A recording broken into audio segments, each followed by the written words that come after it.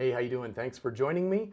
In this video, what I want to take a look at is calculating the main feeder conductor for this bank of motors. In previous videos, we looked at calculating the main feeder overcurrent device, and in other videos, we looked at calculating individual branch circuit conductors and individual branch circuit overcurrent devices. Again, we're focusing on just this feeder conductor for the bank of motors. And the rule that we're going to be referencing is 28108, subrule 1, items A, B, and C. The first thing I want to discuss is item A in subrule 1. Okay? Item A discusses what happens if all of our individual motors are continuous duty. Because again, when we're talking about conductors, we don't care about the individual information about the motor. What we really care about is obviously the FLA as well as the duty rating of the motor. And you can see we have two continuous duty rated motors and two intermittent, or we have two non-continuous, I should say, duty rated motors as well. Item A talks about only continuous motors, and what it breaks it down into is we're going to take the highest FLA of all the continuous motors, and then we're going to multiply that by 125%, and then add the rest of the continuous duty rated motors. Okay? For our non-continuous, item B, it tells us that we're going to go to table 27, and we're going to find that multiplying factor for what our duty rating of our motor is. We're going to find that calculated value, and then we're going to add all those calculated values together. Okay, and the reason that I'm not doing individual videos for these is because in item C, it actually gets us to do both of those again.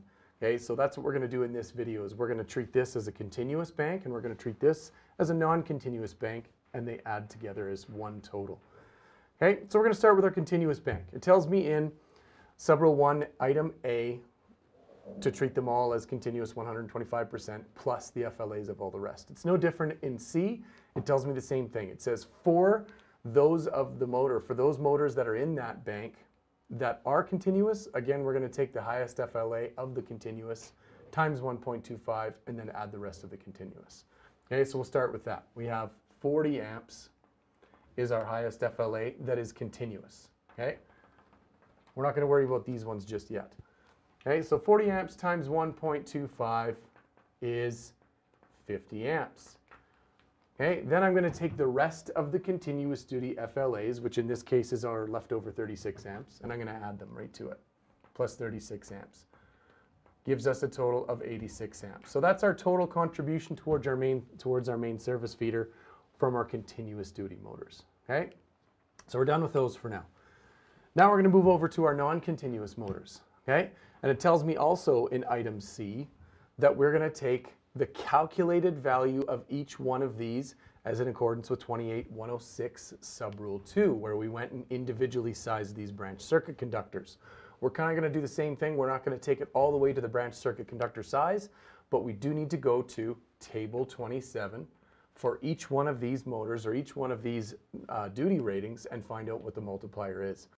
So for example, if we have a short time duty of 5 minutes, we're going to go to table 27, we're going to go down that column until we find short time duty, then we're going to go over until we find the time rating. So for 5 minutes short time duty, we should see a rating of 110%.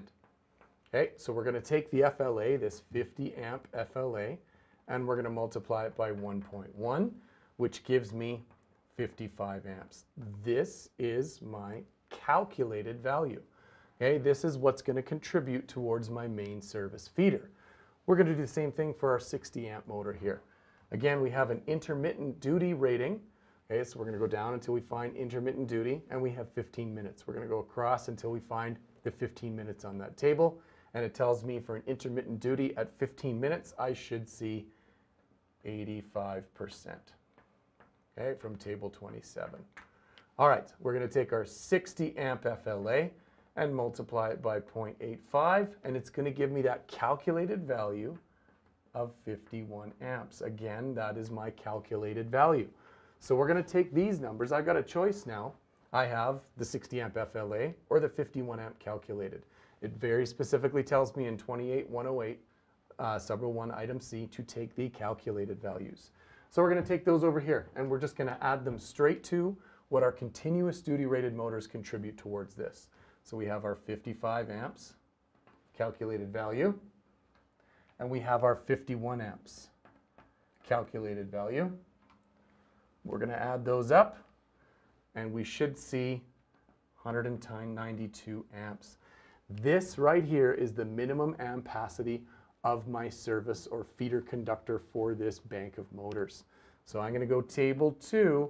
Here I don't have to worry. Previously in another video I mentioned 28104 telling us that we have to select off the 75-degree column because we are using motors, except for the Class A motor. Okay, we don't have to worry about that anymore because if we look, this conductor right here, okay, is not in contact with a motor. This would just be classified as, we're going to use 4006, which is our lowest termination temperature, which over here we have indicated was 75 degrees. So we're going to go to table 2 and we're going to use the 75 degree again, but for a slightly different reason.